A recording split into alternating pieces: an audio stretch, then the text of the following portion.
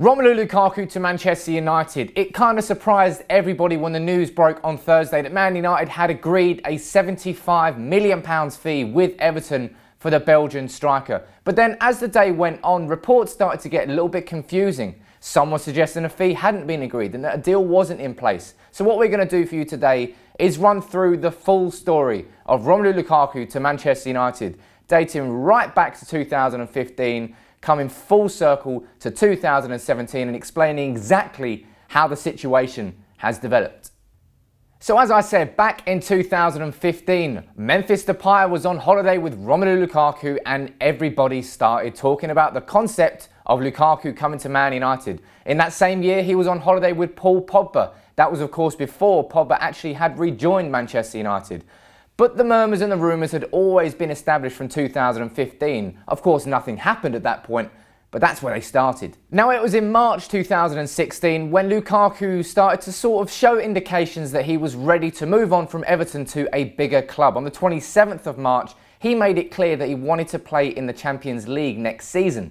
He said, "That is the next step for me. I'm 23 next summer and I think it would be nice to play in the Champions League from next season." And then only a day later, Romelu Lukaku's father bigged up potential moves to Manchester United and Bayern Munich, saying that that's the sort of level that Lukaku is ready for. So Lukaku's always had that sort of voice in his ear from his father, mentioning Man United back in 2016. And then on the 29th of March, Lukaku made it clear that he would be happy to work underneath Jose Mourinho again.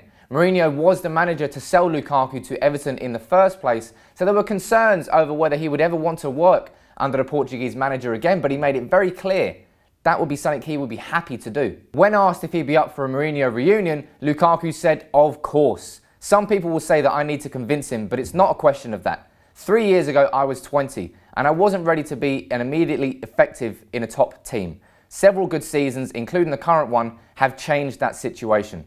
I'll be 23 in May, and I could leave this summer." Then there was very heavy speculation all summer long linking Lukaku with a long list of clubs, including Manchester United, but he stayed at Everton and nothing happened during that summer. And then the rumours resurfaced in October 2017 when there were reports suggesting that Jose Mourinho had sent scouts to watch Seamus Coleman and Romelu Lukaku in action for Everton. And this concept of Lukaku rejoining Mourinho, it started again. Then between October and March, Lukaku had a cracking season for Everton, but he wasn't really linked too much. It was all paper guff and speculation. And then came 13th of March 2017, when reports suggested that Lukaku was prepared to turn down an Everton contract because they were demanding that he included a 90 million release clause inside that contract, not something that Lukaku wanted. And this is when the rumours really started in earnest, because it was clear that Romelu Lukaku wanted to leave Everton. Then on the 23rd of April 2017, this was a sort of strange one. Ronald Koeman, manager of Everton, he publicly said that Lukaku should not be joining Manchester United. He said we wouldn't finish in the top four, correct, we won the Europa League, so we win the Champions League next year.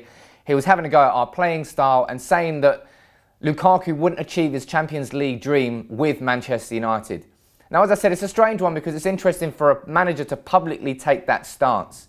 Sort of indicative of Koeman being worried about Man United chasing Lukaku. And of course he could achieve the Champions League dream at Man United. We're back in the Champions League this year. Everton aren't in it. And they're some way off getting into that top four. So he's definitely not going to get it at Everton. Then on the 13th of May 2017, reports came out that suggested that Romelu Lukaku was Manchester United's primary target in the summer. Lukaku is definitely on Mourinho's radar. Then on the 31st of May 2017, Mino Raiola pipes up and of course he bigs up a potential move away. He said Lukaku had a promise that if certain clubs came this summer he could leave. We are not in concrete talks with anybody at the moment, but here in the market I think some clubs will contact Everton. If the price is right for Everton and the project is right for Lukaku, then I think he will want to make another step, but we are not there yet. Now Mino Raiola, we all know who he is. Agent of Zlatan Ibrahimovic, agent of Paul Pogba, agent of Henrik Mkhitaryan and Sergio Romero. He creeps up later on, just like he always does, the slimy bastard. Very good at his job, no one particularly likes him, but he's very good at getting the most for himself and his players. And he's starting to play that game with Everton now. Then on the 6th of June 2017, Lukaku makes it clear to Everton that he cannot stay at the club without Champions League football. He wants to play in the Champions League next year. So had Manchester United not beaten Ajax in that final, I don't even think we'd be entertaining the concept of Lukaku coming to Man United, because I don't think he'd come. Champions League was his big step in his career, and that's what he's hopefully going to achieve by coming to Old Trafford. Now remember, through these early stages of the summer transfer window, it was always Romelu Lukaku to Chelsea. It was effectively considered a done deal. That's how certain journalists and fans were that Lukaku would be returning to Chelsea. Then Man United came in because cracks started to appear. On the 4th of July 2017, BBC Sports presenter Richard Askham said that Lukaku's camp preferred a move to Manchester United over Chelsea. And then on the evening of the 5th of July, we're talking around 10:30 p.m. when the newspapers released their following day's stories, Matt Lawton from the Daily Mail, he broke the story that Man United was set to hijack Chelsea's £100 million move for Romelu Lukaku. And the back of the Mirror were also suggesting that Wayne Rooney was going to be used as a make-weight in this deal. This is when the story exploded, and the next 24 hours, a lot happens. Now, on the morning of the 6th of July at around about 10 a.m, Manchester Evening News, they come out and say that Man United are prioritising a move for Romelu Lukaku over Alvaro Morata. And this is at the same time that Marca out in Spain, they're suggesting that Morata is hours away from a move to Manchester United. And the BBC's Simon Stone, he follows up on the Manchester Evening News, corroborates that story, saying that Lukaku is on Manchester United's radar. And then half an hour later, the story exploded. The BBC reported that Manchester United had agreed a £75 million fee for Romelu Lukaku. Sky Sports were reporting it, BBC were reporting it, Telegraph, Guardian, Manchester Evening News, even Craig Norwood got involved. And when Craig Norwood gets involved, it's a done deal. He's not been wrong so far, and let's see, hopefully he's not wrong about Lukaku this time. But this is when it all kicked off. But only an hour later, Sky Sports then reported from Everton's camp that a fee hadn't been agreed. And we're getting two lines of communication, one coming out of Manchester United saying that a fee had been agreed, and one coming out of Everton suggesting that a fee hadn't been agreed.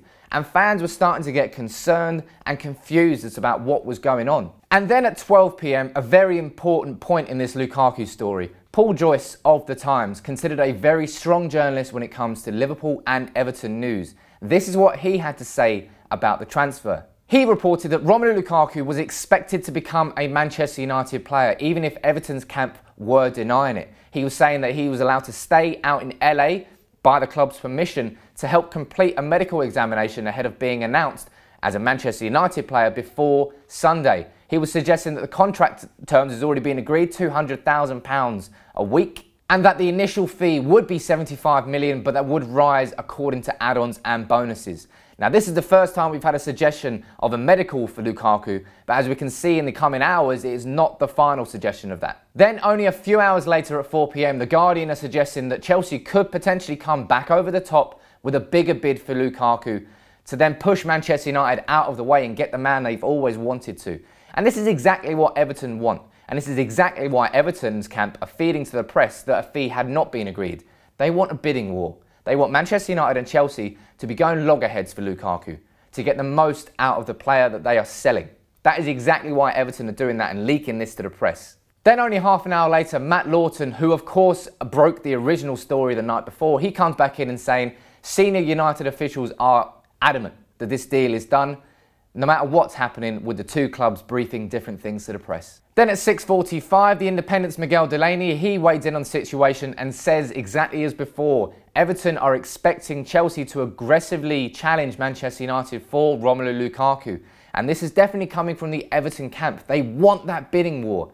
Even if it doesn't exist, they still want it to exist. Then at 10 p.m. in the evening, Neil Custis from The Sun, he comes out and says that Lukaku is having his medical in LA ahead of the announcement. And this is backed up by The Guardian's Ed Aarons and Jamie Jackson. And as I said, we've had Paul Joyce mentioning the medical earlier during the day, and now we've got Neil Custis, Ed Aarons and Jamie Jackson all supporting the same story. But what are the papers saying in the evening? Now, the Mirror, following the same story, they're saying that Lukaku's going to have his medical in LA and he's with Pogba who's already out there as well on holiday. Now, the Telegraph's Matt Law, he's saying that Mino Raiola was extremely influential in Romelu Lukaku coming to Manchester United because he was the one to influence him and make it clear to Lukaku how much of a good idea it would be to join Man United. So Raiola FC has got another one player at United because of him. And the Sun's Neil Custis, as I've said there, but here's the back page. He is saying that Lukaku's going to have his medical out in LA. And the Guardian report that Man United expect to seal the Romelu Lukaku deal.